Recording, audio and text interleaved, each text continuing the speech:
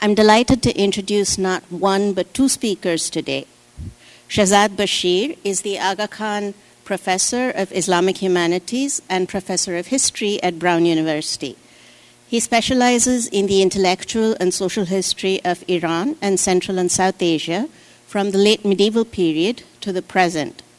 His major book project currently is a digital monograph titled Islamic Pasts and Futures, Horizons of Time, that consists of a series of interpretive essays on conceptual issues pertaining to the conjunction between Islam and history. He's published widely on the intellectual and social histories of the societies of Iran and Central and South Asia between the 14th century and the present. These include books and scholarly articles on Sufism and Shiism, messianic movements originating in Islamic contexts, and modern transformations of Islamic societies. He has co-edited a book titled Under the Drones, Modern Lives in the Afghanistan-Pakistan Borderlands. He also has the relatively rare gift for generating creative titles for his scholarly work. For example, an article published in 2013 is titled The World as a Hat, Symbolism and Materiality in Safavid Iran.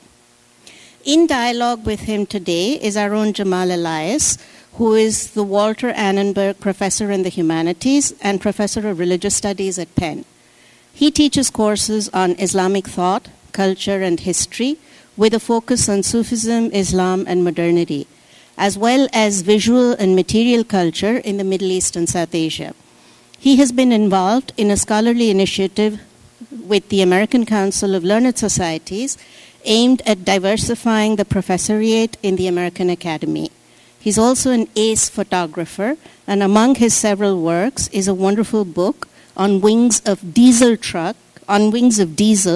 trucks, identity, and culture in Pakistan. Professor Bashir. So first of all, thank you very much, Professor Srinivasan, for that very generous introduction, and also a general thank you to all the different sponsors of the series and of events, and to all of you for being here. I have been at Penn a number of different times, and it's always a great pleasure. So this kind of continues a series as far as I'm concerned, and I look forward to your comments as well as in conversation with Professor Elias in this event. So when I first got the invitation with respect to this year's topic of kinship, it struck an immediate chord with me, because I have been trying to think about questions of temporality and time, generally speaking, for a number of years. And the question of kinship is intimately tied to the narration of time. So what I'm trying to do today is to lay out some of the things that have occurred to me as being especially significant for thinking about time and kinship and history together. And in my own work, this has happened in the context of a general consideration of the production of time. So I'm really looking forward to input from you, people who have been thinking about kinship in much broader terms, and not just with respect to temporality, to get feedback and a kind of engagement on that level. So first, just some general comments with respect to the framing of what I will talk about. So my concern has been the question of temporality, by which I mean how time is produced as past, future, present, and so on and so forth in narratives and in performance. So the key issue for me is to think of time as a human product that is constantly being invented and reinvented in terms of that we can see signatured in various types of materials that we can examine. So within that context, one of the major areas, of course, is the production of history. And so rather than thinking of history as a representation, rather than thinking about the content of what the historians are saying or what chronicles are saying about the past, I'm interested in how exactly do they imagine what the past was and how things are framed and history is narrated, history is created, and so on. This related to that is the question of historiography, and but for my purposes, I'm trying to think of historiography away from the way it has often been framed, certainly for Islamic materials, as being texts that are official chronicles and so forth. I'm interested in the production of time in all different formats, so taking a very broad view of historiography as the past writ large. But then also looking at things like epic, at architecture, etc. So in a way, what it ends up being, the project ends up being, is to look at all kinds of material data that I can have, within which time is an element, and then try to think about how can we complicate the picture. Now, within this context, then, genealogy comes in as a type of valorized temporality. And what I mean by, and genealogy meaning essentially kind of narration of kinship in a way. And so materials that are concerned with the Islamic past are completely imbued with genealogical signatures in the form of notions of dynasties, of lineages of various sorts, whether based upon ideas, practices, and so on and so forth. So in a way, it is something that is completely seeps through all the material.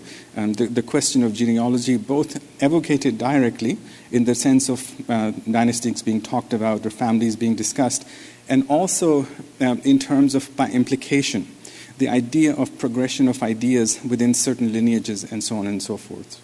So kinship in the genealogical form is then something that undergirds almost all the material that I have been looking at. Now, so the main issue that I want to pick up on this today is that in the production of modern historiography, modern narrations of the Islamic past at least, there is a way in which genealogies have been replicated. That is to say that the genealogical imagination that is present in the sources has actually formed the frames within which we have come to narrate the past of these societies as well.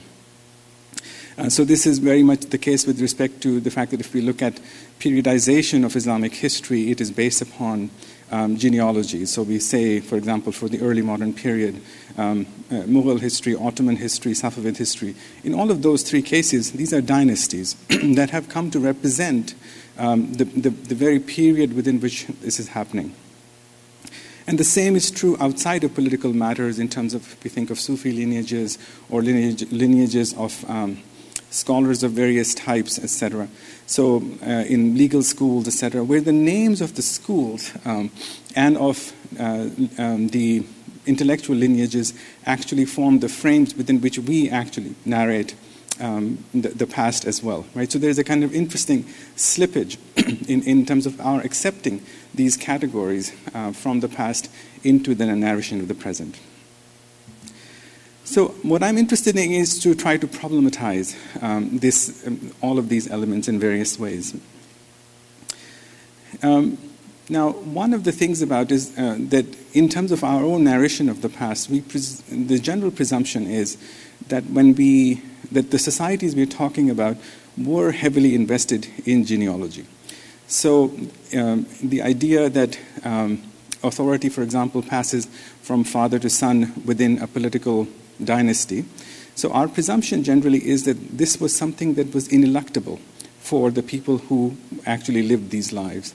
There was something naturalized about thinking that authority must pass between generations in this particular way.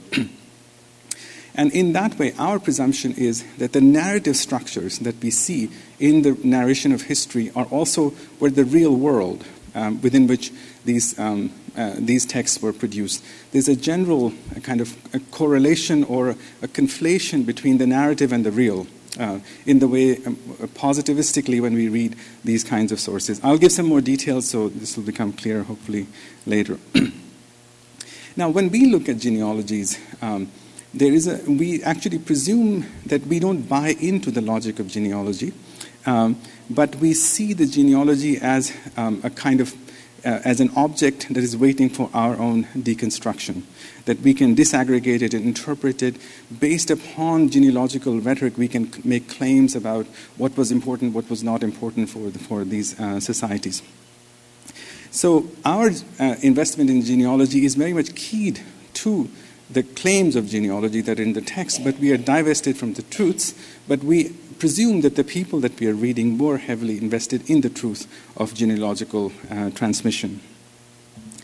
So for my purposes, I think both of those things need further discussion and can be unpacked. Now, so for the first part, for the narration of the genealogically oriented text that we can read, one of the critical things is that genealogy is always rhetoric. It's not actually necessarily social reality, and I'll give you some examples to where this becomes very evident. And then we must take this as rhetoric that is being produced in highly contested circumstances. So to try to break away from thinking about genealogy as social reality to genealogy as rhetoric in context, in contest. And then on our part, in terms of what we do with these genealogies, I want to complicate and to see and to pay attention to the fact that when we accept genealogies as frames for our own narrations, those produce automatic limitations that allow certain types of writing of certain types of histories and include and exclude other types. So I want to complicate things on both sides. And within this, my interest is not to try to escape kinship and genealogy, and there is no escape because the material is completely imbued with it, but actually dive into it, to actually try to particularize what exactly is meant by genealogy and kinship in these types of material, and to try to figure out all the diverse actions and diverse types of investments that are going on. So what I'm going to do here then is to exemplify this, is to present some examples based upon certain axes of analysis. So on the question of genealogy actually acting as structure for narrating space-time, I will focus on South Asia, and I will give you examples, one of the question of dynasty and another of a Sufi chain of religious authority, the silsila, which is, both of these are quite significant. The claim is not that these two things are exceptional. There are other ways, other types of examples one could bring in. But these are certainly very important for early modern South Asian history, and I want to use them to exemplify larger questions. So one of the key things that I will go through as I talk through this is to emphasize that kinship, it does not have a single logic. There are actually immense diversity of logics of kinship and genealogy once we start paying attention to the particularities of the material. So even though genealogy as an umbrella term we can understand as being significant, once we start looking into it, the thing starts to look kind of break down in interesting ways.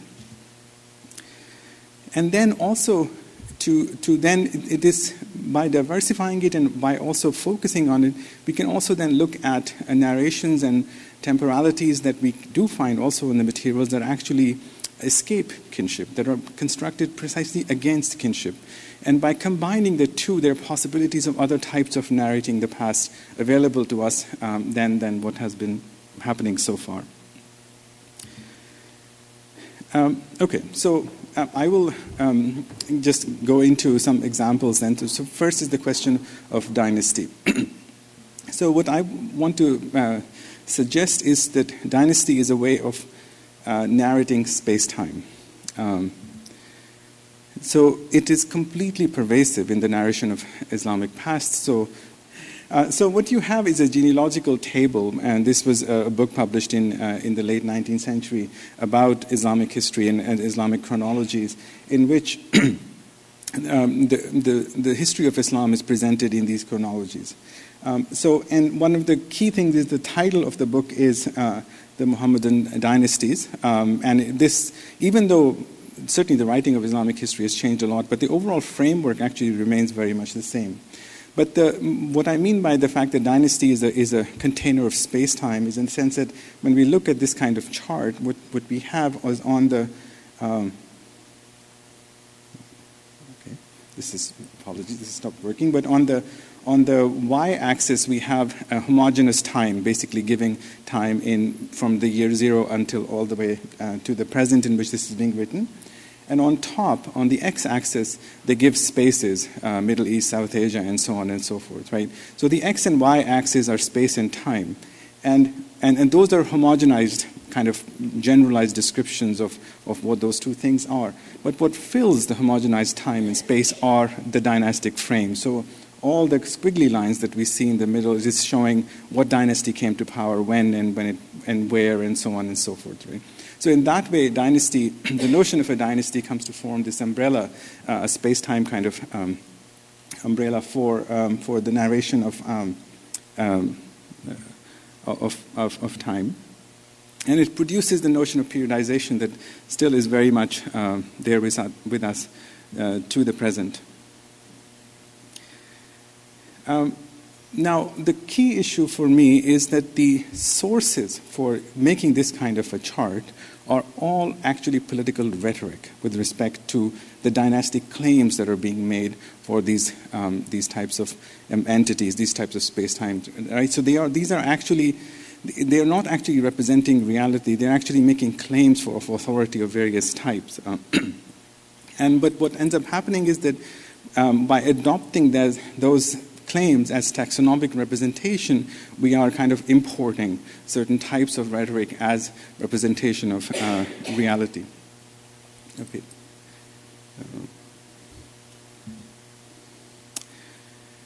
And what that does, one of the things that it does is that because the dynasties are all patrilineal, in this case there are some matrilineal ones here and there, but for the most part they are patrilineal, it produces a view of history that is fundamentally tied to the male elite. Right?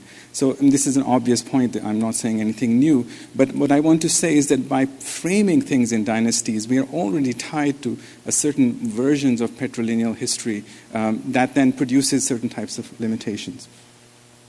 Now, the option out of this, for my purposes, is to then go into seeing some of how this rhetoric actually works and try to essentially unearth it or dig it up from within. So I hope this is visible, at least to some degree from where you're sitting. Now, so this is a painting that is produced somewhere between, it has various types of modifications between the year 1600 and 1627 in the Mughal court in India. At the center of this painting is the king Jahangir, a Mughal emperor, who is sitting in the central part with holding a bird, and around him on both sides are other roundels in which are his various sons, who are his inheritors. And then on the bottom of it, we have his ancestors, especially the son of Tamerlane, Miran Shah, from whom the Mughals actually correlated their authority to the past. So this is a very standardized type of representation of genealogy. In a way, one could say almost like a classical royal genealogy looks something like this, with the king is central, and then we have both the past authority, and then also the present, which is the king, and then the future in terms of who the sons are and how they're placed in around them. So so we might think, okay, well, here is a representation of what Mughal reality may be like in terms of political ideology and political thought and so on and so forth. Okay, the next, please. But the key issue with respect to this genealogy is that there is someone very, very important who is missing. Who is the next emperor? So this page is painting the last modification is at a time when one of the sons of Jahangir had actually rebelled against him.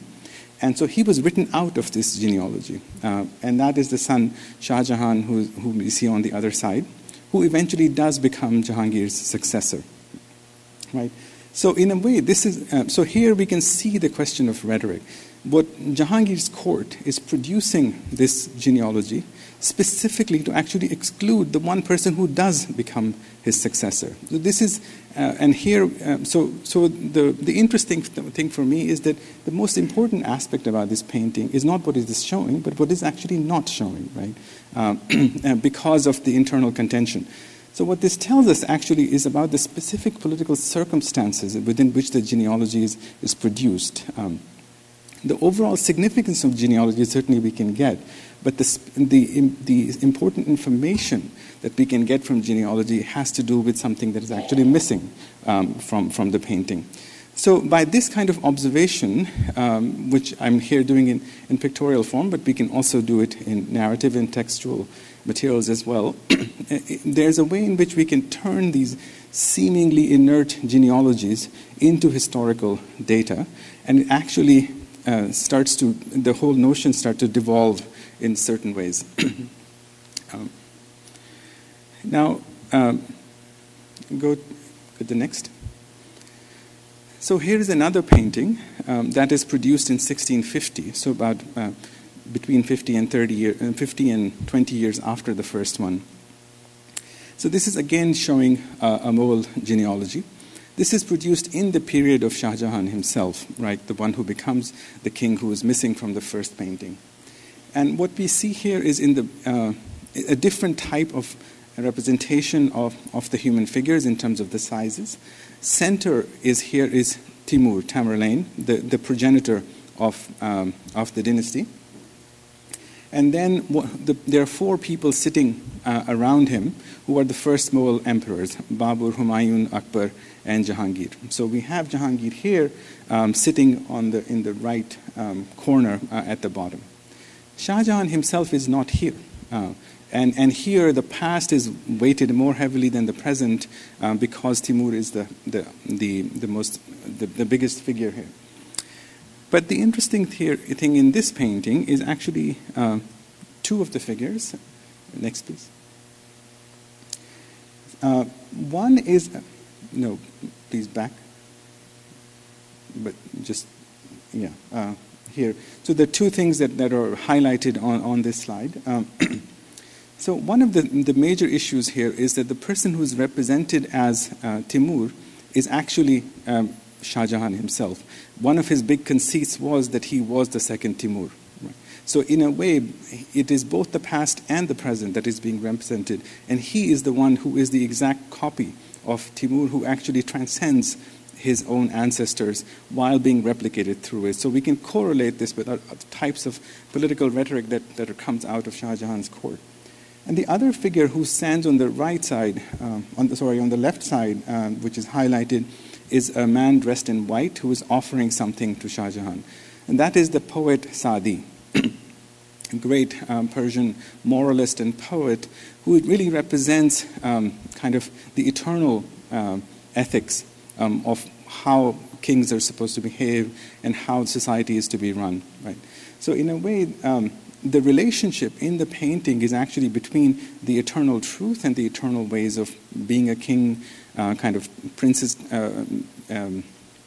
advice for princesses type of literature, and with Shah Jahan disguised as Timur. And the other figures are kind of supplanted underneath it.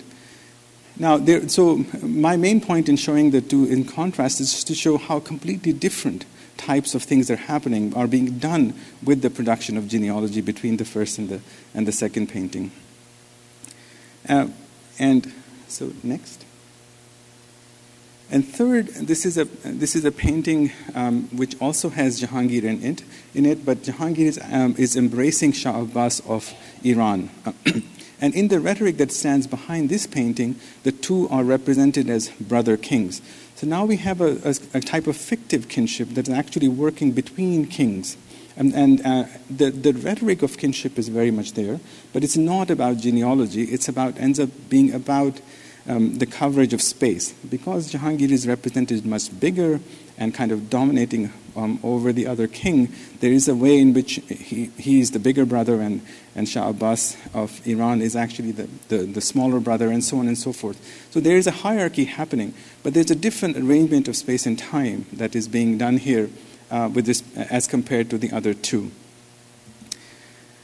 So next, please. So between the three, then, we can start to see the complexity of how genealogy plays very different roles based upon what type of evidence we are looking at. And so my main purpose in giving you the examples is simply to suggest that there are ways of kind of interpreting out away from a kind of a very standard reading of these things by paying attention to these varieties that are present. Now, one of the key things, next please, is what is missing from these genealogies are actually the women, right? I mean, it's as if these men just keep generating themselves and that there are no women involved. So when we start writing the women into it, the genealogy looks actually really quite different. So this is just a chart of all the mothers, and some of whom are Rajput and women. And if we only focus on dynasty, as represented in the original materials and see that as the frame, we're actually kind of buying into the exclusion of the women. We have in the sources actually a lot of material about women, about these women who are represented here as well as other women as well. So just sensitivity to the problem of rhetoric of dynasty can help us to do much better in terms of incorporating female presence as it is available in the sources. Now the question of the women becomes especially interesting in the case of the Mughals. Next, please. Because Mughal genealogy actually is tied to a woman in a very, very specific and powerful way. So the Mughals they are Timurids, so they go to Tamerlane, and then in the self-rhetoric of the Mughal dynasty, ultimately the dynasty goes back to a woman who is impregnated with light. So this is a text that we see that I put here, which is on the grave on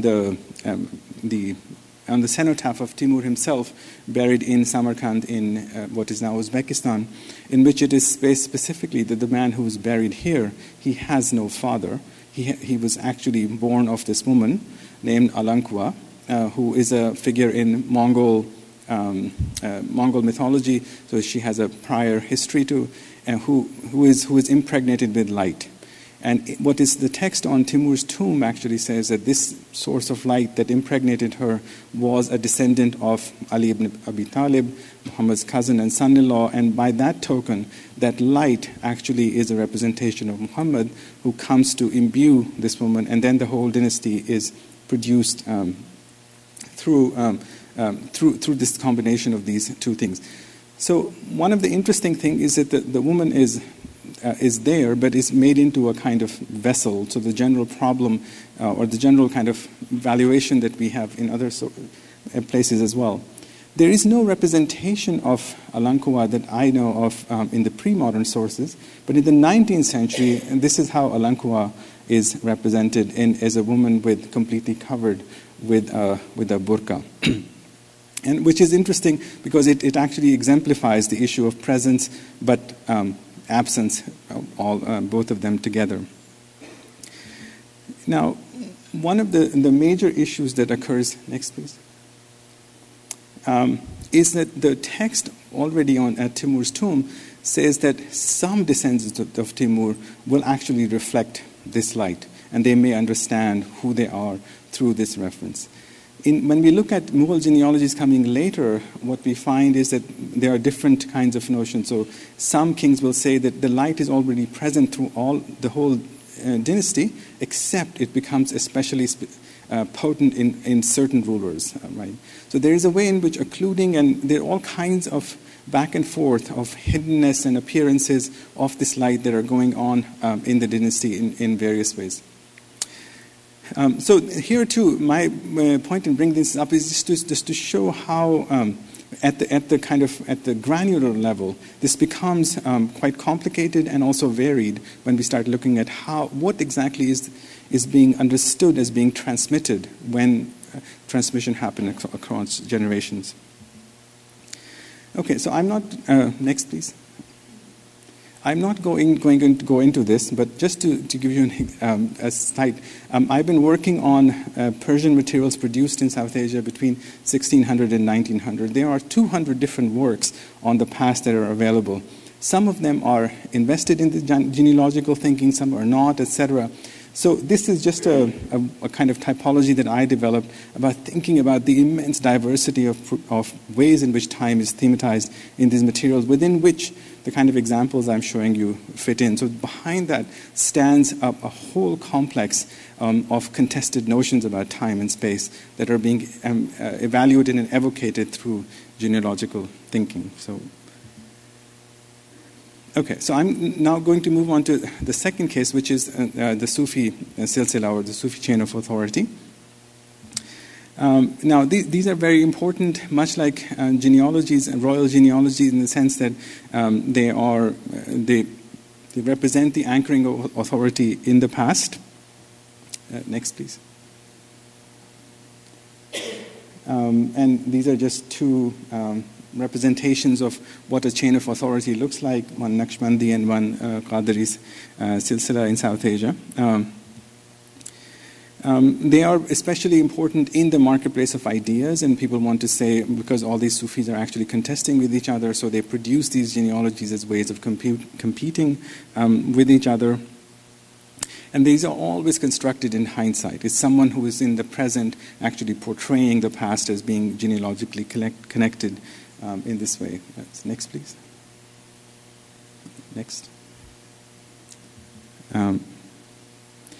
So within them we again have this valorized space-time that is present in these type of materials. So what I'm going to do is to kind of decode or try to give you some specifics of one of these genealogies, the poster that is represented here. Next, please. So this is a modern poster produced in Pakistan of the Qadiri Sufi chain of authority. Next, please. So just in terms of how, this is a very complex graphic representation. So on the very top is God and Muhammad. So there is a way in which the time is rooted in this essence, which is the Prophet and God together. The middle part is the genealogy, but it's a very complex way of representing it, because there are actually three different genealogies that are working in producing this. Next, please. So there are four things that are highlighted on the poster on the left side on the part, where we can see it's actually giving two genealogies, one from the mother side and one from the father side. They both go back to the Prophet, to Hassan, one to Hassan and one to Hussein, and they're melding together in the graphic form as well. And then at the bottom there is a genealogical chain given that is genealogical in the kinship sense, and a second one which is based upon the transmission of religious authority. So what we find in this kind of a representation is this very complex intertwining and kind of braiding together of multiple types of genealogies into producing the authoritative figure who comes at the very end, who is the current incumbent, who is being celebrated in this genealogy. And there's a lot of text that is present all over on the poster that is kind of producing this intermixing in various ways. Now, what you see on the right here, which is in the greenish, yellowish thing, so this is the person who is the incumbent of this chain of authority. And here, after him are shown his sons and grandsons, right? So it's the present and then also looking to the future that is built into it. And all of this connected together all the way to the Prophet and God. So we have this present, past, future all together. And also, next please. There's very specific mention of Baghdad as the place where the chain starts, and then into Quetta and Karachi, cities in Pakistan, right? So space is actually brought together as well and intertwined with various versions of genealogy, both kinship-wise and also with respect to transmission of religious authority, to produce this very complex picture of authority. Now, the key thing is that just as this silsila has this, all the others have very similar ones as well, and they're all in contestation. So part of the reason this is so complicated and sophisticated is because they're working in a field in which they're competing against other people who are doing very similar things. Next, please. Now, one of the key things about the silsila the chain that I was representing is this man, who is currently a politician in Pakistan, who represents himself as being connected to this. And his claim is that he has shaken hands with people going back only 4 generations to the Prophet himself. This is based upon a hadith report that on a tradition of the Prophet, where it says, anyone who shakes hands with me up to 5 links is guaranteed paradise. And this man's claim is that there are 3 people between him and a jinn who lived for 1,200 years. And so he's directly connected to the Prophet. And he holds these gatherings in which he shakes hands with people, guaranteeing them paradise. So I'm just giving this example of how this actually becomes embodied and how the genealogy becomes so important for actually political action, social action, and so on. Okay. So I hope between the two of them, between the dynasty and the silsila, we can sort of see how looking into the logics of genealogy can help us to unravel some of these things. Next, please. I'm not going to go into this, but there are actually alternatives to genealogical thinking that are present in representations of time as well. So this is just a mapping of a chronicle written in 1500 in Gujarat, in India, in which genealogy is completely broken, and this is an analytic year-by-year account, but every year that this man narrates, he puts all people in a single category together. So it's kings, viziers, and so on and so forth. So in a way, it brings together people based upon their functions in society away from kinship. So this is a very deliberate way of going against the production of chronology through genealogy. Next, please. Another one, a massive work, which is printed in 8 volumes, which is a history of Persian literature, of people who are regarded as poets. And what this man says is that you have to imagine time as the plain of Arafat, the place where Hajj happens in the Arabian Peninsula. And he says you have to imagine time as a place on which there are 28 houses. These are the letters of the Arabic alphabet. Each house has 3 rooms, the ancients, the middle ones, and the present ones. And what he says, I'm going to narrate to you the history of Persian literature through an alphabetized version of all these 3,500 poets that he talks about. And here, too, kinship completely disappears. It's an alphabetized time that is produced into a completely different format. Again, there are lots of details to this, but I don't have time to. I just wanted to show this as alternatives are present. Next, please. So, with that, some final thoughts. So, I hope one of the things that is clear, what my interest is to think about genealogy as a rhetoric and narrative pattern rather than social reality. And making that distinction can help us make more of these types of materials. And I think this kind of breaking apart of things has special significance for narrating issues such as gender, class, alterity, and so on and so forth, so that we are not actually buying into the rhetorical and narrative claims of our sources. Now, the other part that I want to emphasize is that the instability and contestation is what produces genealogies. Genealogies are not representation of reality. Actually, reality has to be extracted from them on the basis of thinking of them as rhetoric and unstable contestation. And if we do that, then we start to see, we start to put these societies in motion, even though the works that we are reading are representing or are claiming to be representing stable realities. So in a way, it's a kind of an attempt at a symptomatic reading of these things, in which genealogy actually becomes an important tool to think of these things as symptomatically rather than as direct representation. And ultimately, my hope with this kind of work and the larger project of which this is a part is to generate new ways of thinking about the sources and to create alternative narratives, to be very closely tied to the material we have and pay very specific and careful attention to the material, but to produce histories and representations of the past that try to move away from what has become standardized in terms of thinking about these societies. And genealogy and kinship then is a very important window in terms of trying to do that when we think of genealogy as valorized space-time. And I will stop with that. But if you look back at Professor Bashir's earlier writing, which really, again, it deals with messianism and notions of, if you think in Shiism, also is ultimately dealing with notions of legitimacy across time and even across not even physical time. You see that he was destined to head in this particular direction, perhaps, and we're all better for it.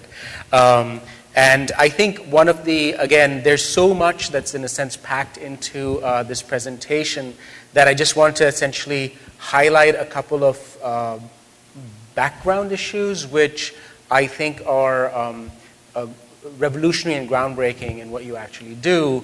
And one of them is precisely this notion of actually reimagining and not just reimagining, but actually looking very differently at the construction of Islamic history. For every single person in this room who's ever taken a class on Islamic history, there's this absolutely bizarre kind of narrative in which Islamic history, let's leave the pre-Islamic past out of this just to simplify the story, but Islamic history begins in the Arabian Peninsula, in the 6th century of the Common Era, and with the birth of a person named Muhammad, and he dies in the 7th century, and he has successors, and they spread out of the Arabian Peninsula, and they go to Egypt, and they go to essentially to Syria, and then they spread more, and they spread across North Africa into Spain, and they spread eastward across Asia, and this kind of, and essentially it's that the linear construction of history that we're all taught. And as you go further in time, it becomes visibly messy. But there's always this attempt to reimpose this order of narrative, of essentially which, so for example, it becomes visibly messy with, well, how do you accommodate Southeast Asia into this narrative? How do you reconcile, even in the most simplistic way, how do you reconcile kind of spreads that go across landmass and the very early participation of Muslim populations in ocean trade, which creates an entirely different sort of network of expansion. And what it actually does, the short answer is that historically it marginalizes a lot of cultures, a lot of peoples, a lot of places in its forced attempt to maintain the centrality of that original narrative. So again, why do we assume that, why do we identify Arabs with Islam more than we identify South Asians with Islam, when there are 3 times as many South Asian Muslims as they are South Asian Muslims? Again, generically, why do we not take Southeast Asia seriously as a center of Islamic history? Again, I'm not just bringing this up as a question, and I'm mentioning these things because these sorts of questions are ones that, in fact, Professor Bashir has raised, and I think they are major contributions to scholarship on the Islamic world. What I'm going just to, like, in very briefly, I just want to highlight a few things in his presentation, in your presentation, and then kind of open it up to questions after that. I'm actually struck by an emotional response I have, is that I'm unsettled. I'm unsettled when someone tells me it's not like this. And part of me is, you had that, the chart from Stanley Lane Poole's Muhammadan Dynasties, this book from 1894, which is it's a magnificent chart. I mean, I wish we could sit and study it for an hour together. It's a magnificent chart for any number of different reasons. But two things that really struck me about it are that one is that it is very geometric. All the dynasties have right angles. And the second thing is that they fill the entire page. And I think that's intentional, and it's remarkable, and that's where the trouble lies, I think, in some sense. I am comforted by the complete page because it makes sense of history, right? And this is where the trouble comes in. Looking at dynastic history or any other kind of complete historical narrative is in some sense remarkably comforting. And I think at a very basic level because it makes sense to us at some level. And to destabilize that leaves us with this problem of, what do we do now? And I don't mean to say that in a trivial way, because we can just, one way in academia, that's what we do. In fact, that's in the humanities and the social sciences, particularly in the humanities for the last 20 years or 30 years, all we really do is take apart existing narratives. And then the question is, well, what do we replace it with? That's one question. And the other question I have with that in the making sense of it and like why it helps us, why are we attached to it? I think that's a very important question, at least for me, which is why are we collectively, I will not take any blame for this, we are collectively fascinated by dynastic dramas. Again, I don't purport to know the names of all of them, but I do know that there are several that talk about the British empires and European stuff that are extremely popular. There are ones that actually have come out of Turkey, which like half the planet watches. The most recent one was produced by Netflix in Turkish. So there are all these. Why is it that there's this enormous collective investment in this? And I think I just wanted, I have lots and lots of other questions and lots of comments, but one of the things that I'd actually, I appreciate your point about saying that, the focusing on the women actually would change the narrative completely. And that's very true if we're talking about dynasty in a particular sense. And with that, just to complicate it, I wonder if we look at some other, I don't want to use the word genre, but if we look at a different medium of history. So for example, if we are in the historical narratives in some big chronology of a dynasty, the women are present. Is it that we choose not to look at the women? Or is it that we choose to buy the chapter titles, as it were? So that, and put differently, if we were to ourselves read the histories, would we come to an interpretation more akin to, maybe not as brilliant as, but more akin to Professor Bashir's reading, and not the reading that's in the table of contents, as it were? Because I was, again, when one actually looks at visual material, I think, and again, it's very well selected, but there's a particular way in the visual material excludes so much more than certain other, and that's when I say media. Like a long history says more than an image in that actual history. So these are questions actually that came up for me. And maybe I'll stop at that point and let you respond. Sure. No, I completely agree, and I use the visuals precisely just to make this kind of a blunt point in a way. And precisely, I think in the visuals we can't get to the women because they're not there. But in the texts, we actually do have it. In a way, my point is actually precisely what you're saying, is that when we read a dynastic history, it allows us to imagine the world from the perspective of the author who is invested in the dynasty, who are the male figures. That's an act of imagination that we undertake. We don't buy into it, but we treat it as truth.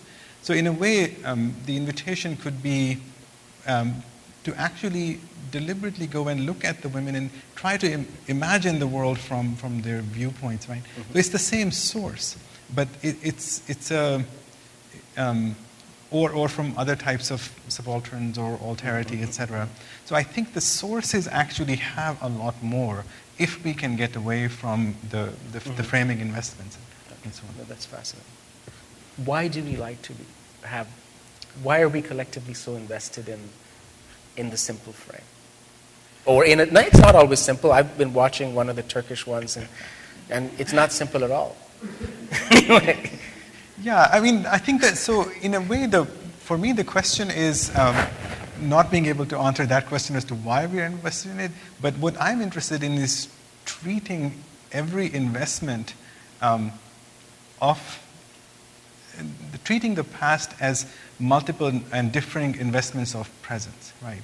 So the question would be, so Ertuğrul or all the Turkish ones that are happening now, they're telling us so much about what's happening in the world today with respect to Turkey or other places as well. So in a way, the same instinct in which we can understand this from our own vantage point, do the same to every other representation of the past that we can find in order to then come up with kind of deeper understanding in which that past was actually produced. So in a way, I'm taking for granted that we are invested in these types of narratives. But when we create our own narratives, even if we actually replicate that, to do that self-consciously rather than presuming that there is a stable history that is out there. So looking for things that are haunting the texts and the materials in kind of subtle ways rather than simply taking for granted what's in the. So then, in a sense, what you just, I mean, if I understand you correctly, you're actually, in this moment, making a distinction between actually the production of historical narrative and the consumption of historical narrative. Like obviously we create a narrative in the process of our making a meaning out of the one we're reading or whatever, but we are kind of consumers. So it's like the person who actually produces Shah Jahan or Jahangir's history does it differently than we do when we read it. Right. Yeah. And part of what is interesting for me is to actually take the former producers of history, whether it's in painting or much more so in narrative, as people like us, who did the same kind of things that we... So we have no escape from historical thinking about the past. But in order to understand them sympathetically and to allow them to deconstruct us in some ways, because of sometimes of radically different notions of what the past was. So it's almost like trying to create this circular dialogue about the past by treating these authors or imagining them as speaking to us in a certain way. Okay. It's to me part of the issue here, part of the interest is to how to get to truly post-Orientalist ways of dealing with these types of materials, to not treat them as simply as objects that we have the power to interpret, while also knowing the fact that we have to do it, to how to create these dialogues through very self-conscious production of the social whole within which these things were produced, and then allowing them then to reflect back on us in a certain way. Does it make any sense? It does make sense, but I mean, again, and then last question that I'm asking is sort of like to then, but I'm again struck by the use of the word Orientalist, and I understand in which context you actually are using it here. But there's another thing, right? It's like there's also the notion which probably has nothing necessarily to do with kind of Orientalist intellectual enterprises. It's that repeating the past without questioning it is a way of reinforcing truth, right? And this is religiously very, very important, right? So it's another project that actually exists, which you're also asking to be revised. Right, yeah. Right. While being taken seriously as a social fact. A social project, right? Yeah. Excellent. Well, should I On that note, actually, let's open it up to questions, comments. Right there. Oh, it's beautiful thing. Oh. Hello. Nice to see you. Oh, thank you so much, Professor, for that great talk. I have a question about tribes, because actually, tribal organizations as well really subscribe to the notion of, a genealogy, a past. But as you go into the modern period, like from the early modern into the modern, it also assumes an ethnic identity, eventually a racial identity. And I'm wondering if that also happens in the literature that you see about genealogy in an earlier period. So do distinctions of race and ethnicity and obviously they are about enforcing a superior identity, and that's why people preserve them or fabricate them, and we recognize it as such. But I think that, my sense is that in the modern period, it does assume a much more sort of ethnic, racial overtone, undertone, whatever you want to say. And I'm wondering if that happens in the earlier period as well. Thank you. Thank you. Yeah, that's a very interesting question. And so, to give you an example, one of the ways in which Mongol history is thought about is the story of Alankua, is represented as Mongol ethnogenesis, right? So one can see why this may be the case if we work from modern patterns, right? But when we look at Mongol and Timurid and Mughal representation of this, it's not really ethnogenesis, it's dynastic genesis is all they care about, right? So in a way, there is a comparability in terms of production of collective identity through reference to the past and through this notion of connectivity of kin that is very similar to what modern tribal kind of configurations do. But I think it becomes interesting and important to see the comparison, but then to socially contextualize it within the different world in which it is happening. So sometimes some of these, especially with respect to tribes, they can be pushed back as somehow natural genealogies, which I'm somewhat reluctant to. Now, one of the interesting things is that certainly they are produced for political effect, etc. But sometimes they're also interestingly produced in order to accommodate the ones who have lost. So the most interesting case that I've come across with this is the production of Afghan histories in the Mughal period.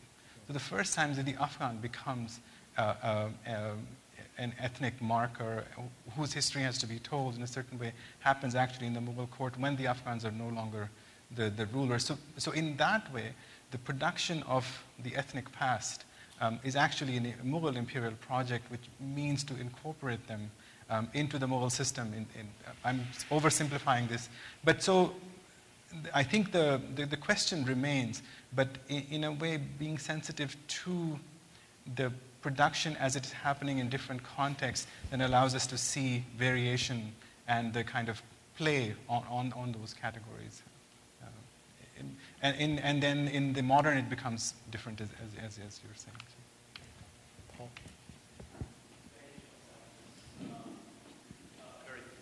Thank you, Shahzad. That was very thought-provoking, and I'm grateful for this conversation as well.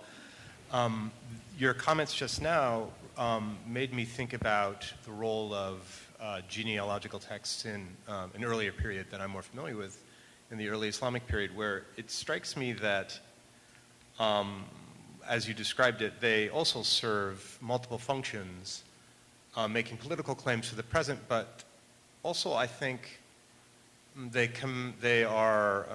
memorialize the past, and they will often inscribe or record a group, a dynasty, a tribe, or an ethnic identity that is facing social death at a particular time, that is passing from history, and so there's a kind of energy behind the drive to record them before they're lost. And I wonder if this is also a motive behind some of the genealogical thinking in the sort of wilder and woollier period that you're studying? That is commemoration. Yeah, absolutely. But in a way, I completely agree, and this is precisely the type of variation with respect to what is held under the notion of genealogy that I'm interested in thinking of different types of valorizations and kind of operationalizations that are happening.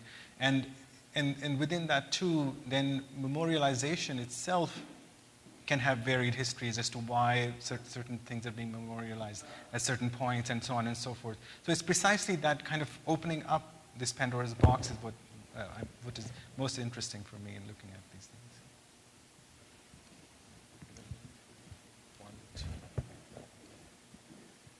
Thank you for your wonderful presentation. I would like to ask something that builds off the earlier question regarding the genealogical dimensions of dynastic communities or of organizations, especially patrilineal societies, that are creating these kinds of narratives about themselves, which both tell stories about them but also help to build connections between people. And I wonder if you have looked at genetic research that is directed at trying to unpack some of those sorts of questions and testing ideas about genealogical relationships and where those actually may be able to be reconstructed and where they may in some ways fade, because in fact where kinship lies, where the connections lie, are much more in the social political realm, and how that might manifest itself or ramify up and down, if you will, in social organizations at different communities across time and the areas of the world where you're studying these phenomena.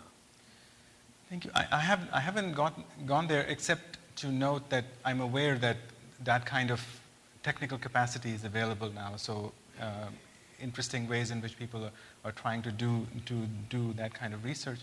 For me, that one of the things about that is what is valuable about it is the fact that at this moment in time, we are so invested in this question to be able to do this type of research, and the great popularity of programs on American television, for example, the one that is called "Do You Know Who You Really Are?" Right? So I mean, just that title of that program, which is about genealogy, tells us about what being is in terms of with respect to the past. So I note that I'm a little it's a little uneasy when it is when that kind of scientific projection is presumed to overwrite the narrative production, in the sense that because it naturalizes genealogy a little too much for my purpose. And I think that, so I want to say that the narrative production actually, and its internal logics that are varied, as I'm arguing, they have social functions irrespective of what may be able to be said using genetic research. So as a component, I think it works together in an interesting way, but I'm a little wary of scientism.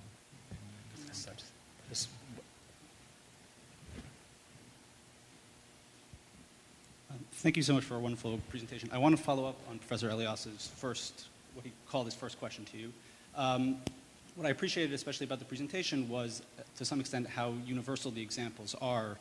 So just from my own work, the silsila is parallel to the rabbinic shalshela to Kabbalah. It's the same root, and it's a kind of chain of transmission, which what we can do as scholars is precisely point out how it is mutable, how it is ever-changing, how it is a product of deep contests depending on region and so on. And we can, in fact, trace these, not with ease, but with some work. And it's kind of what we're trying to do, kind of get behind the chronologies rather than to just reproduce them. I'm thinking also of Anthony Grafton's Cartographies of Time, where he's kind of showing how the production of timelines and ways of thinking shape our understanding of the past. My question, following up on Professor Elias's question, is I find this to be very edifying and interesting, and I then have a very hard time returning and trying to write a historical account. Once we basically realize that all of our categories are arbitrary and that we could problematize them, we're somewhat left in a conundrum. And so the question really is, are we in a perpetual loop of some people being silly enough to write historical accounts and then others of us coming along and telling them why they're being silly? Or is there some way kind of out of this endless loop So I mean, my reaction to that actually is a lot of what I'm trying to do is, especially in thinking that what we do is actually very similar to what we can see in the past, etc., is to invite more historical production, right? So the only thing that I'm suggesting is that a greater self-awareness of the categories that we are actually using, that it allows us to do other types of ways of thinking about time, right? So it's the most of the work, and it really is not specific to Islamic materials at all. So I'm completely agreed. And actually, part of my argument is that what is called Islamic history is actually inseparable from Jewish, Christian, Buddhist, Hindu history, etc. And there are lots of examples of that. It's an invitation to creativity with respect to the creation and implementation of categories with respect to producing the past, in a way, right? So it's meant to open. And part of what I find really interesting about thinking about these pre-modern examples is that we have all these radically different versions of the past available, right? Which have been excluded out from the modern narrations because they don't fit the dynastic or the silsila models. To bring them back in and allowing them to kind of come to inhabit what we are producing as well, and so on. So that is very much the hope, and not deconstruction. And for me, the book that I'm finishing is not about deconstruction, the deconstruction argument I've made before. It's actually providing examples for how to construct alternatives in various ways. The two questions in the second room. Hi, thank you so much. I hope this isn't a repeat question. It has a separate entry point, which is the image. I think in the third genealogy you showed, there was the poet coming in and offering his book.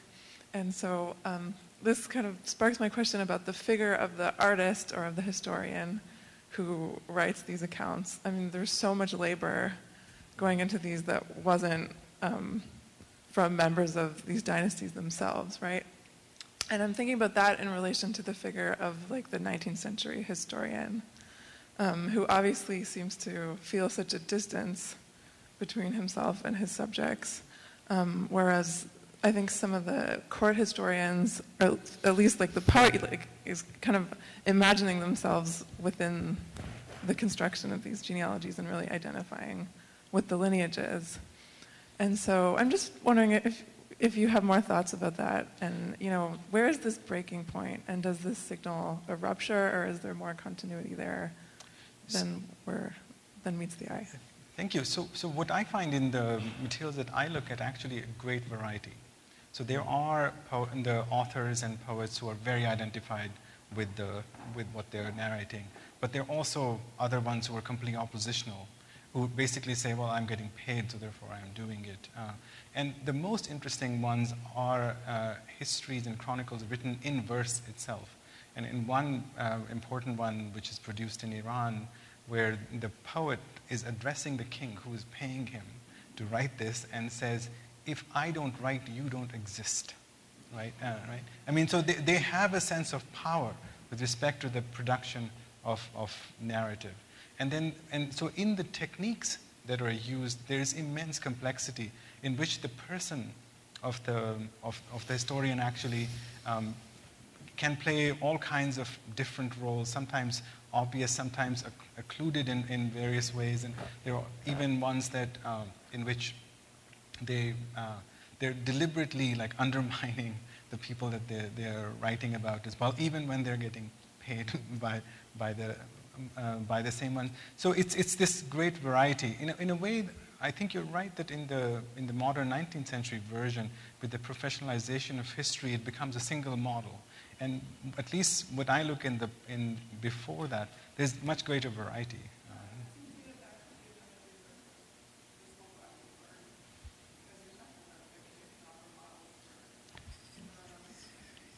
Absolutely.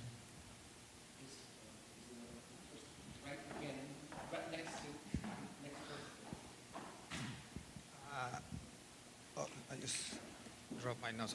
So first, thank you very much for the talk. And I will also want to ask a question coming from the area that I know best, which would be the Ottoman Empire. And so, there were kind of striking similarities. But something that is interesting for the early modern period in the case of the Ottoman Empire is that sometimes you have simultaneous genealogies that people are producing at the same time. People are reading each other, and they don't seem to care that sometimes they are contradictory or that they kind of attach to different origins. They seem to be interested in producing these narratives. And because sometimes it struck me, and kind of that hopefully will lead to the question, is that they understand genealogy and kinship sometimes in a way that is not interested in historical truth in the same way that we are in the modern period, right? Sometimes kind of that exercise, that narrative and rhetoric exercise has maybe different powers, different capacities in constructing kinship, but sometimes maybe not even that. So kind of my question is, in the case of the Mughal, or the case of the sources that you have been looking at, was to what extent these genealogies, rather than limiting or kind of kind of hiding historical realities, actually allowed them to recreate or change practices, including, for example, legitimacy of a son, that by erasing the mother, you actually also erase possible conflicts of how noble or how important a family the mother was, giving all sons equal capacity to claim the throne, for instance. And kind of the second one will be, do we have a sense of how seriously they were taking these genealogies or the history of that, or were there more maybe literary exercises? Or, I don't know if that makes sense at all. So I think that there is, my inclination would be that there is no single answer to that question, that essentially it varies, and that there are certain places where we have, let's say, a possibility of reception history where we could see as to why they're implementing certain type of genealogies and not. The issue that you mentioned about the contradictoriness of them, and they seem to be working, they don't seem to actually care that much on as to that multiple ones could exist even if they're contradictory at the same time, right? So that's interesting, because then it suggests, again, symptomatically only, that it's the notion of genealogy that matters, and then what the content of it can actually vary greatly across the board. And so I can see all these possibilities, and the exclusion of women can work for the same reasons as you were saying. Other times, women can be brought in specifically to try to counter that, and so on. But the most interesting question for me in what you're raising is, so we are supposed to narrate the past using these sources that seem not to be invested in a single positive history, right? So in a way, that is suggesting that any claims that we're making are highly suspect. And so what I am trying to suggest is that we take genealogy seriously, but we actually rethink what kind of knowledge is available to us through these types of sources, and that can then allow us to write different, so we are after a certain type of truth, but what's the nature of that historical truth, given that these are the investments that we are seeing conceptually in our sources, allows us to kind of rethink some of our own presumptions about what is actually available to us to write about these societies. So that's the comparative part, then helps to kind of make a methodological or kind of attitudinal point with respect to what history means or can mean, etc. Thank you so much for the talk. It's extremely interesting. So I'm curious about this marketplace of ideas that you spoke about, and the idea that these genealogies are emerging from instability or contestation. It seems to me that part of that, and part of your use of the term rhetoric, is to imply that these genealogies were meant to stabilize or to persuade, that there was a sort of recipient for these genealogies. And part of that, to me, and that's fascinating, and I think Professor Elias maybe alluded to it in his question about the dynasties and why we're so attracted to this, is that the persuasion isn't just based on an internal logic or an imagination that fits into a framework of how time's supposed to work, but actually works emotionally by compelling and by engaging audiences in interesting ways. I mean, obviously the Qadri Silsila is visually stimulating in a way that was supposed to do work, but I'm curious if you've thought about, or you're engaging in this project with the emotional aspects of time, the felt aspects of time, in addition to the sort of imagined logics of time. It seems to me to be a particularly important piece of data that we're drawing out of there, especially if we're thinking about what sort of knowledge we're supposed to get out of these genealogies. So just wondering if you could talk a bit more about that. Thank you. No, that's exceedingly significant and something that I have tried very much to think about, and that is part of paying attention to the affective quality of these narratives and not simply turning them into data. So the key point, the key issue that has stood out for me is the immense use of poetry in chronicles and historical narratives, right? So even when they have been translated into English and from the 19th century onwards, the poetry is just dismissed as that's just Orientals being Orientals. Or in the 19th century, and even in more recent translations, they're. So I'm actually very closely key to try to understand what does the poetry actually do.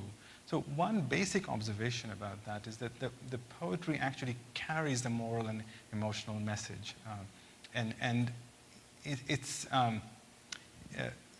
one of the ways in which is that like in a modern sense, we take a verse and then we try to explain it. What happens in these texts that most of what I'm looking at is that first they will give the event and then they will give the verse which actually says what the point was and where the emotional register is. So paying attention to the types of ways in which the poetry is inserted into the text helps to see some of these registers. And it becomes really interesting in cases where there are translations from one language to the other, in which poetry is inserted in certain points, which kind of reveals or gives us a hint about what does the chronicler care about with respect to these things. And they're all and poetry is they're also very self-conscious usage of poetry in case of one author who says that all the poetry that you will see in this narrative is my own except for 4 verses that come in the beginning. And he says that if you take them all together and put them separate, it's a single poem. So it's actually 2 interrelated narratives that he's claiming are intertwined together, and that it's a hidden history if you look at the verse alone. And he's constructed it such that it has this internal kind of other logic to it, and that therein is a lot of affective issues and critique and things and so forth.